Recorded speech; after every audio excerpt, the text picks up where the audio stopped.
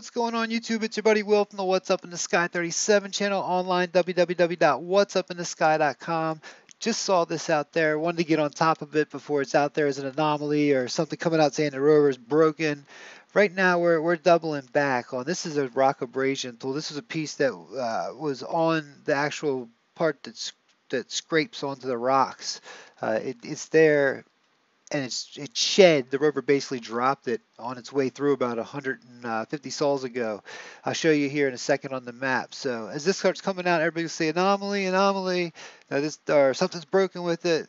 None of the above, but it's pretty cool. Let's see, I have it up here. Let's auto color it real quick. I had that done before, just so you can see it. It's been up there with the rover just as long as the rover's been there. He said nothing's broken. The tool's still working just great. And I'll show you how we are doubling back here. This right here was the first place that we did the rocks. You know, we used that abrasion test. And here's the sol. We're coming back there. That's sol 353 where we found it. So it shed it over here and ended up using it here. And we've been all the way down through here and come back. So that thing's been sitting there that long. Not too much dust has come by on it. The thing still looks pretty good. So the good Reddit user out there saw that.